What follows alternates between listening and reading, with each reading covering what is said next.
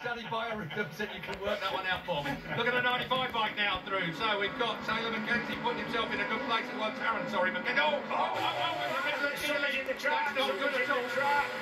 That's Ryan Vickers. Ryan Vickers again. Yeah, he's done well to get away with that in terms of not getting hit, and he knows, he blames himself. Look, the airbag's gone off, he can't move his hands around so well, but physically all right, I think. Ryan Vickers, 11th in this championship at the moment. He will not be happy with that. 150 points he's scored so far, and that's not going to do him a lot of good. Look at this, 4th place for him here then, as he spins it out, wait for it.